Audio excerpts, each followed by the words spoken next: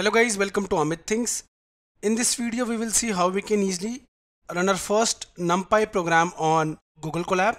So Google Colab comes pre-installed with some of the machine learning and data science libraries like Numpy, Pandas and Matplotlib. So let us run our first Numpy program. Go to File. I'll create a new notebook.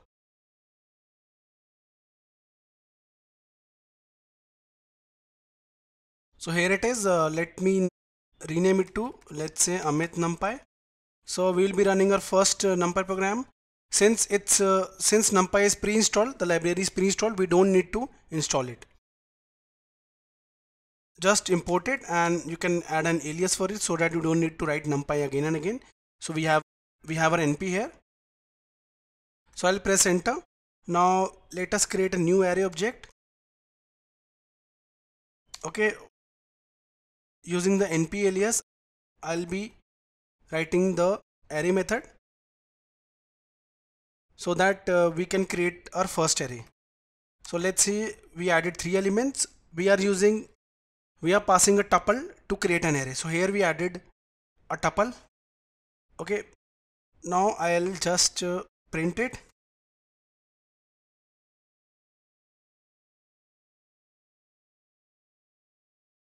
Okay, with that I'll also print the type of the array using the type method, and after that I'll just run it.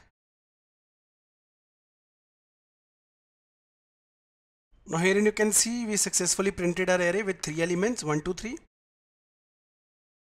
and under the type it has shown that it is in a Numpy ND array. So this is how you can work around Numpy in Google Colab. So if you want a free Numpy tutorial, you can refer this link on our website. Okay, with that we have also mentioned this link in the description. So guys, in this video we saw how we can easily run our first Numpy program on Google Colab. If you like the video, do subscribe to our channel Amit Things.